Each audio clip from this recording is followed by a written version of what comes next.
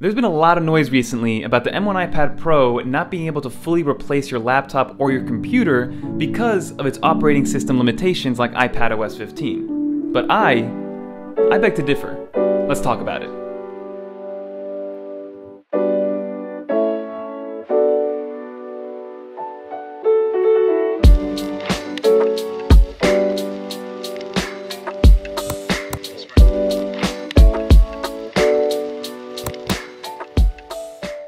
So about a year ago, Apple actually put the M1 chip that they put in their MacBook Airs and their MacBook Pros, and they put it into their M1 iPad Pro lineup, so the 11-inch and the 12.9-inch, and they also added some mini LED technology to the 12.9-inch, which is amazing. But with the implementation of the M1, people assumed, since we're getting a desktop class chip inside of the iPad Pros, that it would bring some sort of pro level implementation in terms of maybe some pro level apps, maybe some secondary monitor support, something special to differentiate that from the rest of the iPad lineup. And you guys know what happens when you assume, right? Leave a comment down below if you know what happens when you assume. But then lo and behold, iPadOS 15 came around after the M1 iPad Pro was released, and there was no real innovation, there was no evolution of the operating system with iPadOS 15.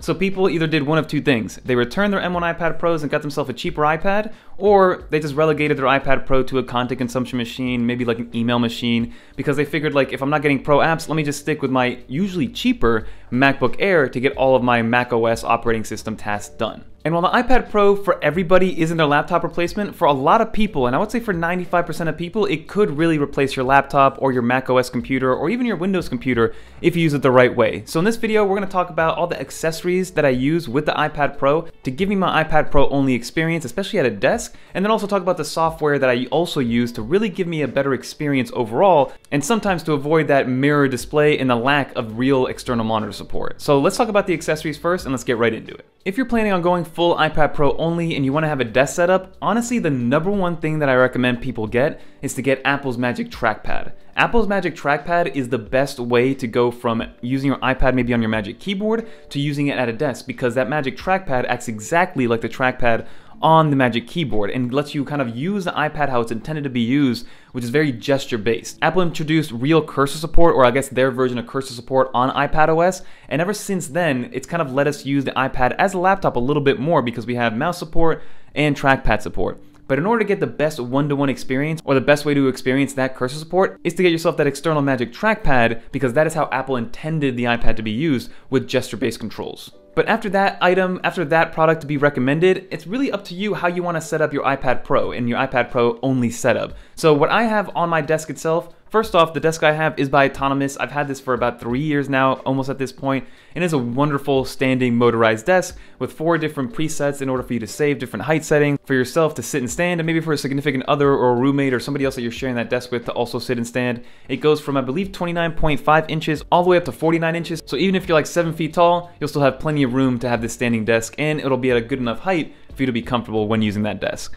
But then on top of the desk, like I mentioned, I have that Magic Trackpad, which again is the number one product that I would recommend if you're doing an iPad only desk setup, because everything else can be kind of replaced, swapped out, and based on preference. So with the trackpad, alongside of that, I have a Satechi X1 Slim keyboard, which is very, very similar to Apple's Magic Keyboard, the compact one at least. It has the same chiclet style keyboard, it has the same clickiness, it's pretty much the same exact size. The only difference between this one and the Magic Keyboard that Apple sells is that this one charges via USB-C, which I'm all for, USB-C all things, and it allows you to connect to up to 3 different devices. So you can connect it to a Mac computer, to your iPad, to your Windows, up to 3 devices, and you can easily toggle between them right on the keyboard. And then next to that, I also have just a regular mouse, because which I'm going to show you on the software side with an application called Shift Screen, it's a little easier to use an actual physical mouse aside from a trackpad. But if you're able to have both of them, that is the best situation, because you can use the mouse to do precise clicking when you're moving around applications like Excel, where you need to be a little bit more accurate with where you're clicking and things like that, but then also use the trackpad for gesture-based controls to get you to the home page, to get you into multitasking, to drop down the control center,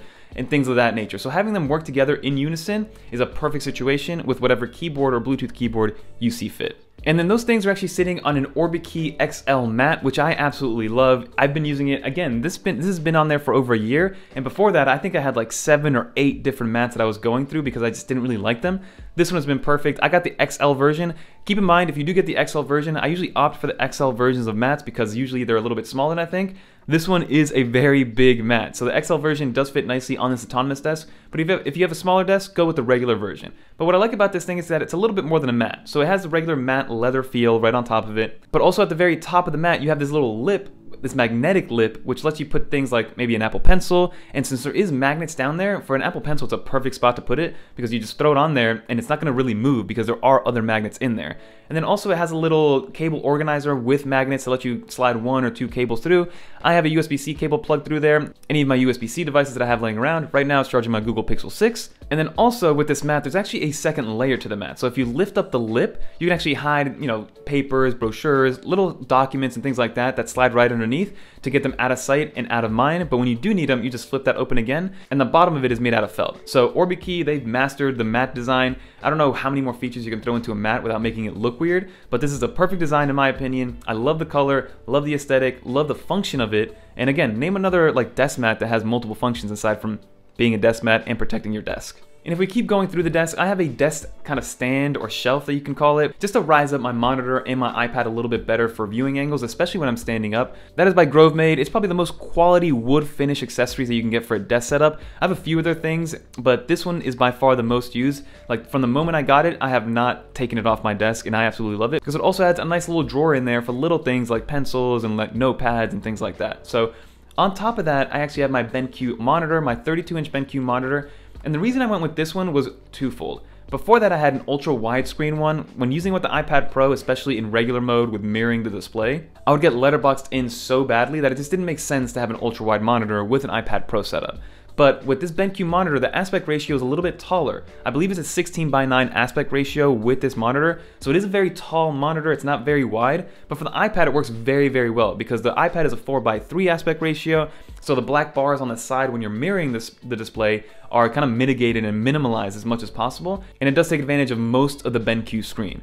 And then also I got it because it had built-in speakers and it had very good built-in speakers, and I wanted that. With my last monitor, it had no built-in speakers, and if you know, and if you've used the iPad in the past with a secondary monitor, it defaults always to the speaker system inside of that monitor, regardless if that monitor has built-in speakers or not. So in my last situation, I had a ultra wide, I plugged it in via USB-C, and then it would default my sound into those speakers, but there was no speakers to be used. So the only way to bypass that is with Bluetooth headphones or a Bluetooth speaker. So being able to plug in with one cable, one USB-C cable to plug into my iPad Pro, it charges it, passes audio, passes video, and we're good to go. And you can see that my iPad is actually sitting on a magnetic stand by a company called Chime Pro. Absolutely love this thing. It has kind of like that Pro Display XDR stand aesthetic, so it's a perfect fit. I have it for the 12.9 inch, they make it for the 11 inch as well, and it's such a nice form-fitting design. It has the aluminum feel, the Apple aesthetic is hit perfectly, cool to the touch, very quality, gives you all the angles that you would need, especially for just a normal desk setup. So that is what it's sitting on. It's been sitting on there for a decent amount of time, and I don't really plan on taking it off unless I'm on the go.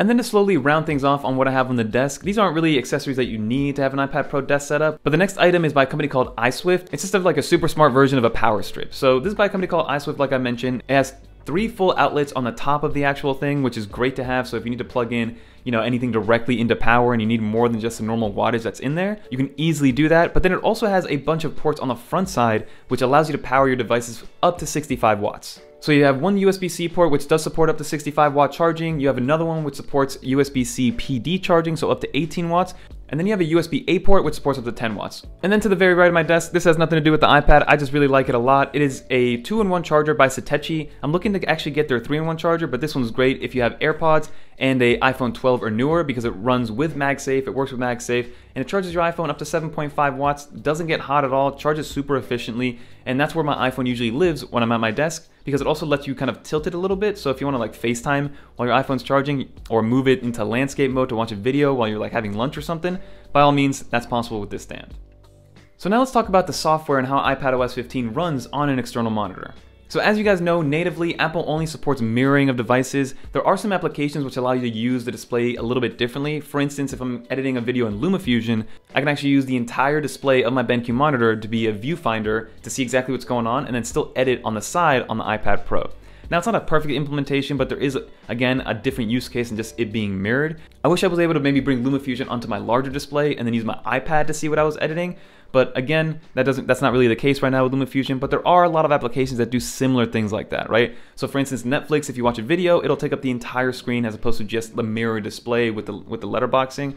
So if you watch content on an external display from your iPad Pro, it'll still take up the entire screen, which is great to hear at least, right? But one application which I've used a decent amount over the last 2 years, and you guys have probably seen it on the channel before, is an app called Shift Screen. Shift Screen is kind of what I think Apple might be moving towards, kind of like a Mac OS Lite situation.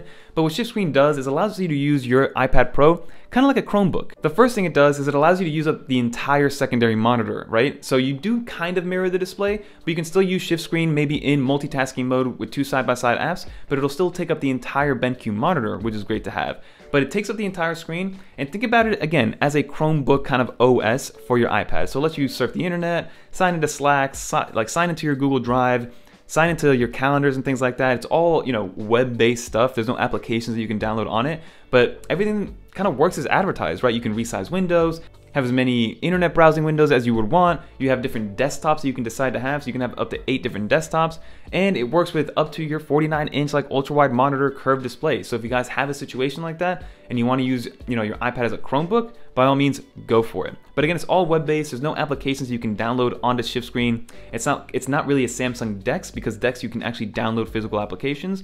But again, this is all web-based, so if your work is completely web-based, right? If your CRM is online, you know, if you use QuickBooks online, if you use Microsoft Word online, then this is gonna work. It all works very well. I haven't had any issues with it. It doesn't restart or anything like that. Like, it works exactly what it's intended to do, but don't expect it to be like a complete operating system. Think about it as a web-based way of being able to have floating windows, multiple tabs open at once, have Safari open with a Google Doc, with a Google Slides, like with Microsoft, you know, online, things like that, and it works well. So I'm happy with Shift Screen, and it's really kind of helped alleviate that mental block of like maybe the iPad Pro isn't really ready to be your, you know, your only computing device. But again, like I told you guys in the very beginning of this video, I beg to differ. The iPad Pro for me has been my most used device by far, and when it comes to the YouTube channel, everything that you see on the YouTube channel is done on the iPad Pro, from editing the video, editing the thumbnail, scripting all the YouTube videos, and then uploading it to YouTube, doing all the administrative stuff like tagging, uploading the thumbnail, and making sure that it's monetized and things like that. So everything from a YouTube channel perspective, even on the financial side. I use Google Docs in order to keep track of all the sponsors that are coming in. So overall, I think the iPad Pro, depending on your situation, can and will be your only computer if you want it to be. There's a little bit of a learning curve sometimes, especially if you're coming from a Mac OS desktop class experience. Sometimes if you want to get from point A to point B, that route to get to point B is a little bit different on the iPad than it is on Mac OS, but you'll still get to that end result of that point B. It's just a matter of, are you willing to learn something a little bit different in order to use probably the coolest tech device of all time. But that's pretty much going to do it for this video, everybody. I just wanted to give a little bit of insight. It's been about a year since I updated my iPad Pro only desk setup, and I just wanted to share with everybody that it is still possible. Even though iPadOS 15 wasn't all that it was touted to be, I don't even remember what the main feature was, because 15.4 brought universal control. I think, what did we get, Scribble with iPadOS 15? So, and we got rid of the Today View, which I wish hopefully makes a comeback with iPadOS 16. But I do believe iPads with iPadOS 15 are more than capable of getting all of your work done if you want it to be that way. You know, if you want to stay with the traditional route of a macOS computer, by all means, it's also a great device. I own both of them, but I prefer to use the iPad Pro whenever I can. So leave a comment down below. I'm curious to know how many people use their iPad as their only device, and also, what are some of the things that maybe are missing from the iPad Pro, aside from secondary monitor support, because that is what everybody really wants. But name some things down below that are like, maybe some of the biggest hindrances that are making you not go fully on the iPad Pro. Is it maybe a certain set of applications that don't work? Maybe the screen is too small, the multitasking isn't great. You know, leave some comments down below. I'm always curious, and maybe we'll make a follow-up video kind of answering all those questions for everybody. But if you guys made it to the end, thank you so much. Leave a little dolphin in the comments below so I know that you made it to the end. And if you want to watch some more iPad-related videos, or if you want to venture into the macOS video world, we have some of that too on the channel. Click on one of these videos right here. But I'm out of here. Peace.